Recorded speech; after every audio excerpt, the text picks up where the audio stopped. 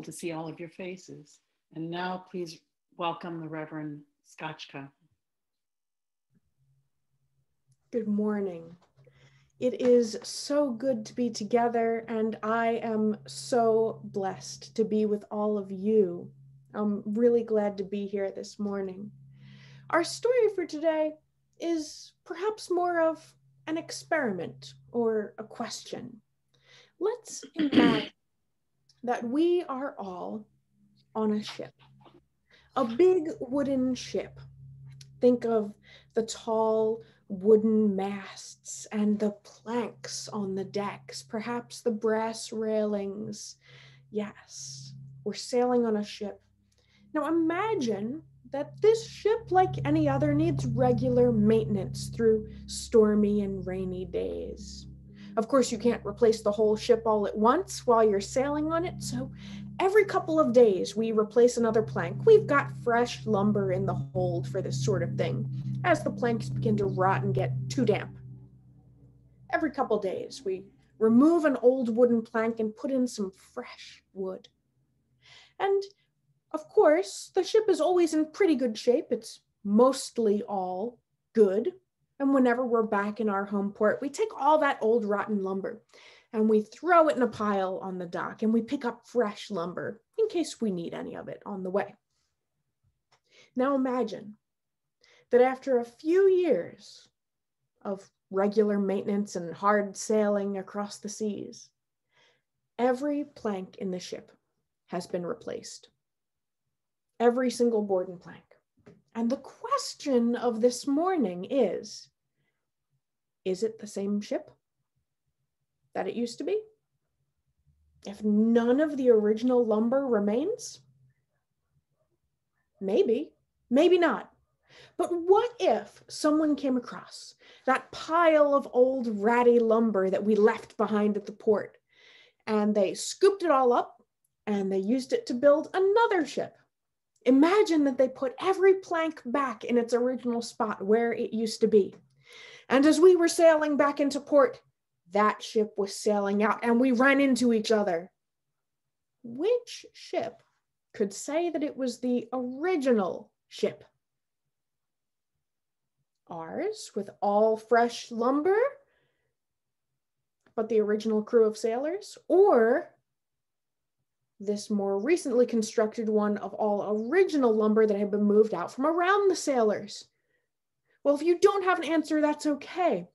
This is one of the oldest thought experiments in Western philosophy, and surely some of you are familiar with it. It's called the Ship of Theseus problem, and there has never really been a good solution to the Ship of Theseus. Philosophers and theologians have come up with all kinds of answers, all kinds of opinions, one might say, but none of them really has won out. And if we think about it, it can be applied to many aspects of human life. It's been said also, in a related fashion, that you can't step into the same river twice. Each time you step into the river, all the water has changed.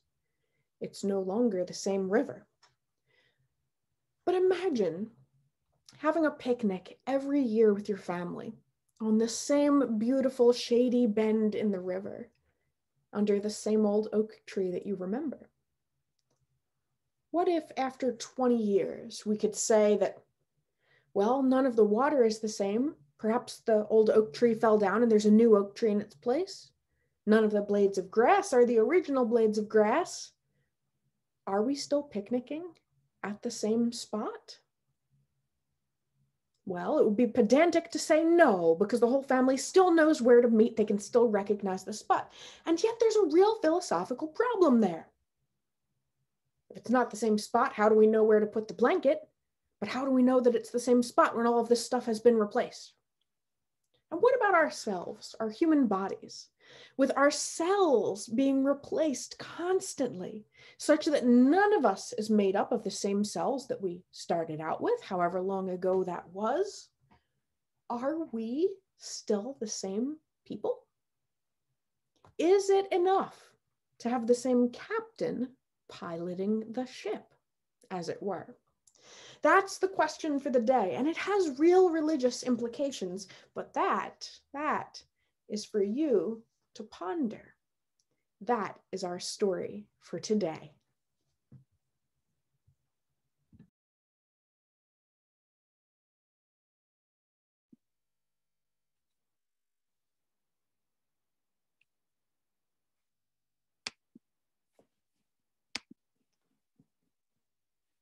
Please join me in singing our meditation hymn.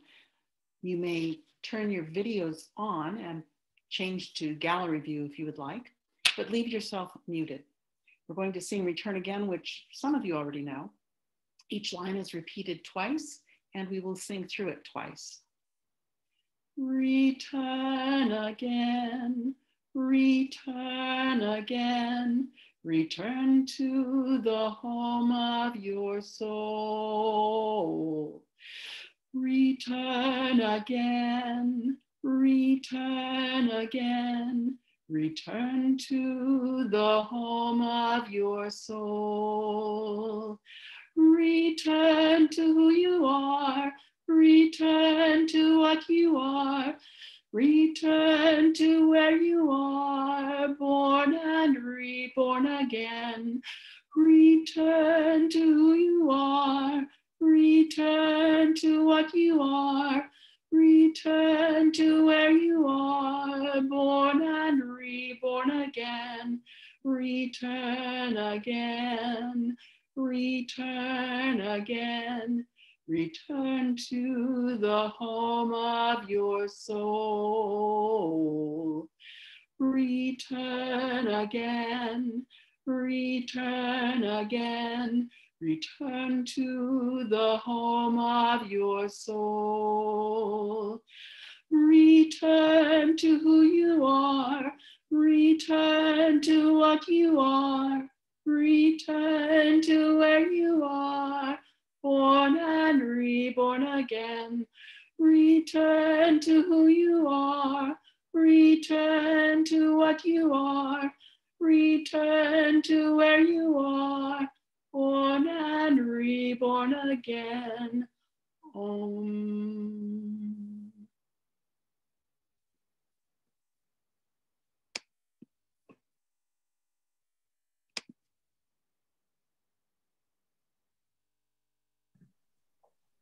Thank you so much, Marie, for leading us with the gift of music. As we are pondering today what it means to return to who we are, whatever that is, at this new year season. Have you ever discovered something online that's just so fascinating and new to you that you fall down the internet rabbit hole and wind up reading the entire archive of something unlikely? And the next thing you know, you're the world's foremost expert in how many different types of toucans there are, or you've read the entire history of, I don't know, bread or something. Maybe it's just me, but this happens to me with some regularity. And it's what happened when I discovered the Stuffed Animal Hospital blog. Formerly a children's librarian, Beth Karpus has been a doll maker now for over 30 years, and she specializes in extreme stuffed animal repair. I'm talking about some very delicate, old, and precious stuffed animals. And since 2014, Beth has been documenting a few of the most drastic cases every month, and she's been posting the progress photos online. Her patients at the Stuffed Animal Hospital are all over the map. Oliver the otter, Raj the tiger, Heartbreaker the hippo, an owl held together by safety pins. Many of these stuffed animals, as you can imagine, have been shredded to pieces by the family dog, another run over by a lawnmower. Musty and Snuffles, damaged in flooding from Hurricane Harvey. A roadrunner with a broken tail. One of the oldest, a teddy bear from 1927, whose paws had worn out. In short, anywhere the human heart could go, these animals reflected. Something unexpected shines through in this blog, which is how much these objects, these inanimate objects, mean to their owners. So much so that they don't seem to be treated like objects at all. Often people will send their stuffed animals to the hospital with another stuffed animal who's actually doing just fine to keep the sick one company while it's in transit. This is a regular occurrence at Beth Karpus's workplace. Children send their stuffed animals with letters and hand-drawn illustrations of them and the stuffed animal together, saying things like, "Come back soon, Snaky," or they send a little blanket in the box to keep their stuffy warm. Some poke air holes in the cardboard shipping box. Adults do this too. According to Beth, many adult customers say things like, "I know it's only a stuffed animal, but it means the world to me." Or, "If I had to save one item in a fire, it would be my teddy bear." Or, "I'm 65 years old, and this doll is one of my most treasured possessions." It seems that carrying forward a part of the past, sometimes a beloved part of a very distant past, can be a precious rarity to humans. How much has any of us saved from our childhood? And how much more precious it becomes to us as we age? Well, even if the fur can be salvaged, most stuffed animals wind up needing a total stuffing transplant. But some of them also wind up needing a total fur transplant. They need all or most of the fur replaced. So as you can imagine from our story, this can be existentially distressing to the owners. Is Inchy, the stuffed inchworm, really still Inchy? If all of his fur has been replaced and all of the stuffing, really? Well, Beth takes extreme care to involve the owners in every step of the repairs, making sure that they themselves choose which fabric. Beth never chooses for them. They have to choose which fabric is closest to the Inchy they remember from childhood. And they decide whether and how much to replace. Sometimes they say, "No, I love my bear's tattered ears. Don't change those." They get to decide. And being able to make those decisions does seem to help, but there's something else Beth does that I found fascinating.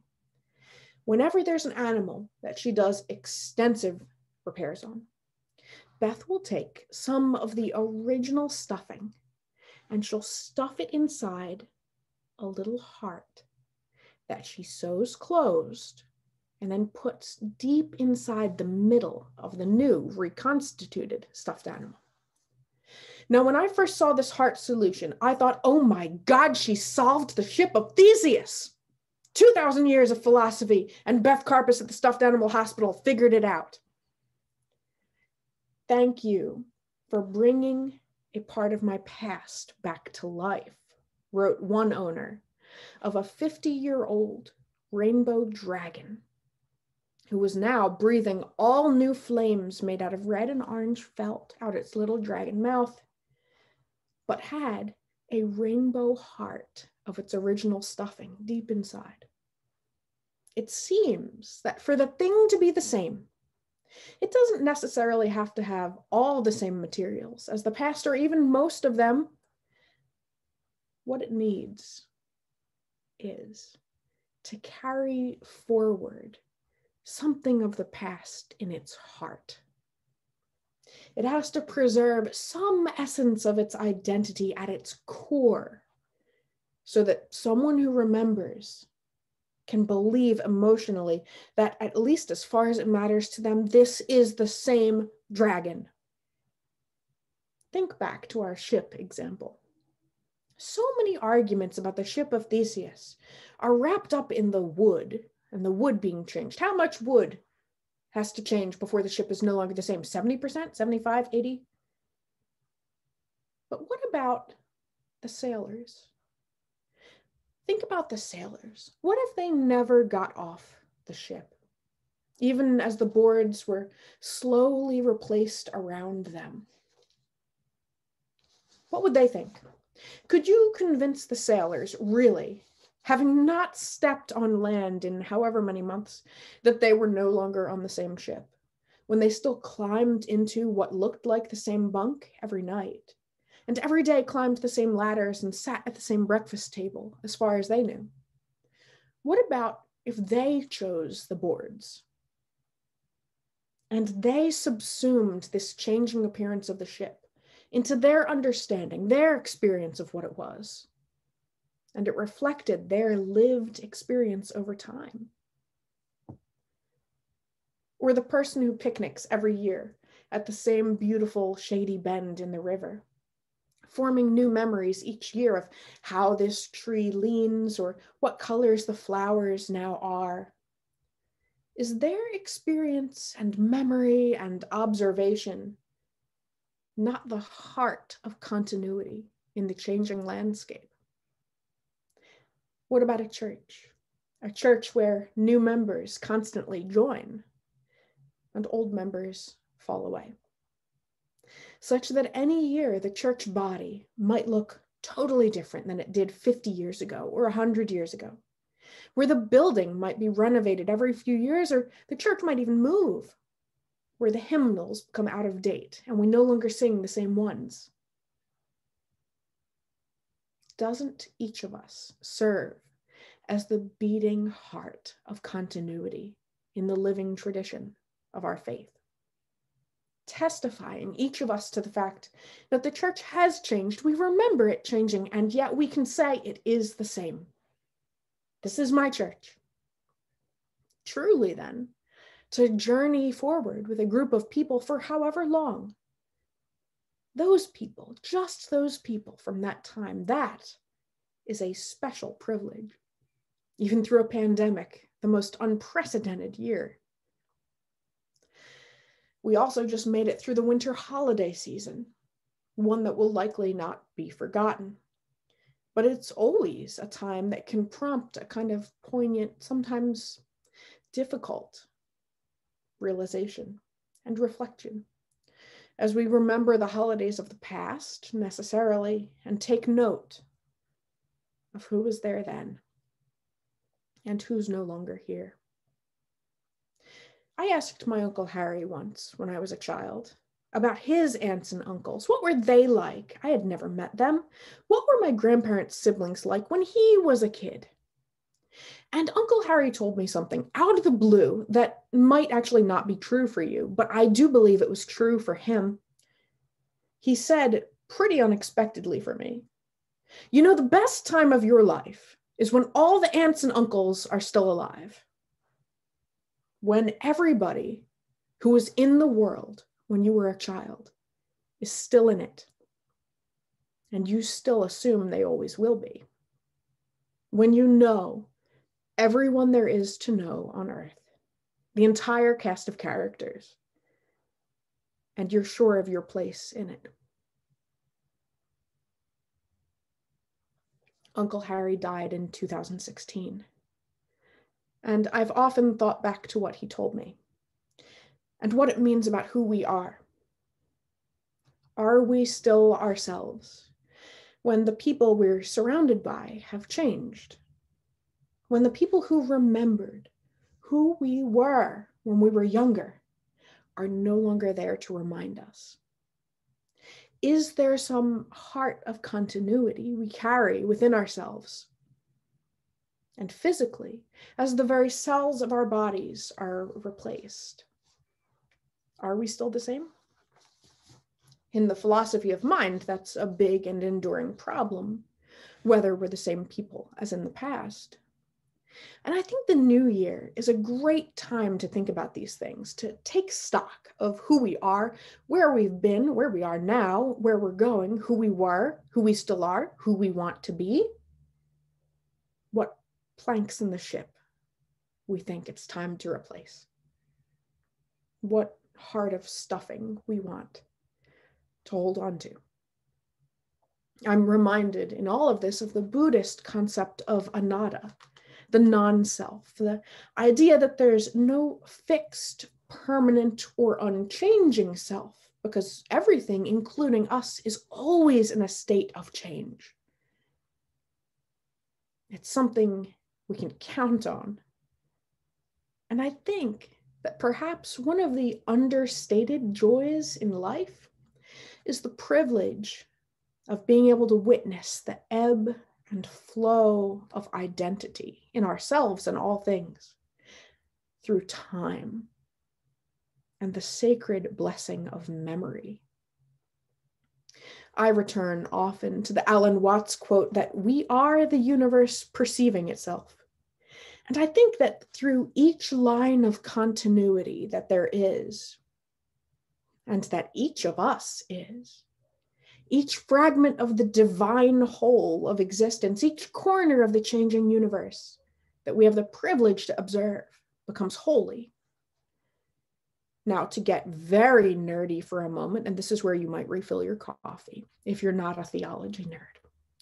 In process theology, which has influenced modern Unitarian Universalism in many ways, process theology holds that objects like a stuffed animal or even entities like a human are not fixed in time, but can be considered processes or events. Each of us is an ongoing process through time. A human life is an event where material comes together in the shape of a human, does stuff for however many years or decades, hopefully, and then disperses again, the event having been completed.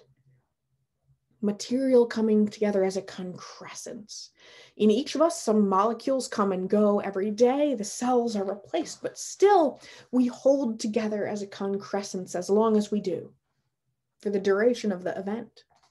In process theology, every table and chair is also an event, just a more boring event. Before that concrescence, the shape of a table or a chair, dissolves. Nothing remains the same forever, just as in Buddhism. And I think from that perspective, the ship of Theseus problem is not really a problem. It's just the natural state of things. But, and here I find great comfort, in process theology, when an event has concluded, when the materials, however they've changed and come together over time, when those materials have stopped changing and have dispersed, when the concrescence no longer holds together, the fact that it happened is entered into a kind of divine archive of what will always have happened and never not have been. It's a kind of immortality, if you will, which means that the chance to experience anything for however long, the chance to witness the little changing of the planks in the ship of existence, is an incredible gift. We are, after all, the universe perceiving itself. And as a little aside here, if you'll bear with me, I want to say that the implications of this kind of universalist theology of experience definitely fuel our justice work as Unitarian Universalists, because if every experience, every human experience is sacred, then religiously we cannot let a single human life be crushed into the dust. It dishonors existence and goes against our faith. It would mean, for instance, that laws oppressing transgender people, the laws themselves would be a kind of sin from that perspective, not the old way Christians might understand sin, but a sin in that they restrict the human possibility of growth, of change, of flourishing into one's truest self. They stifle one's sacred right to blossom around a heart of continuity that is experience. So Unitarian Universalism, we must always remember, is not a social justice club that happens to meet on Sundays. It's a religion whose theology demands justice. But personally now, at the new year, how will you flourish into the truest version of yourself at this point in time? How will you honor the experiences you've had and carry forward a heart of continuity? What will you choose to hold on to? Which old planks will you finally replace? Which new ones will you welcome into your understanding of self? Which rabbit holes will you fall into, learning about every species of toucan or the history of bread? Or what childhood treasures you will retain, or find out that your fellow travelers hold tightest? My New Year's wish for each of you is that this be another year of exploration, a year of sacred seafaring aboard a ship of your own making together. Amen, and blessed be. I invite you now to join in singing hymn number 128, For All That Is Our Life. And remember that even though you cannot hear your fellow church members, they from their own homes have joined with you, and you are singing together.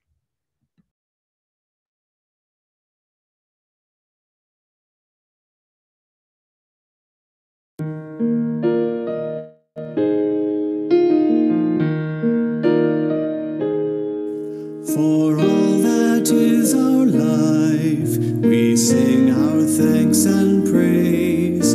For all life is a gift, which we are called to use to build the common good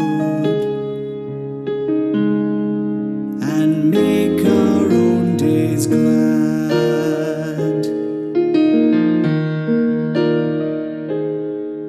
For needs which others serve, for services we give, for work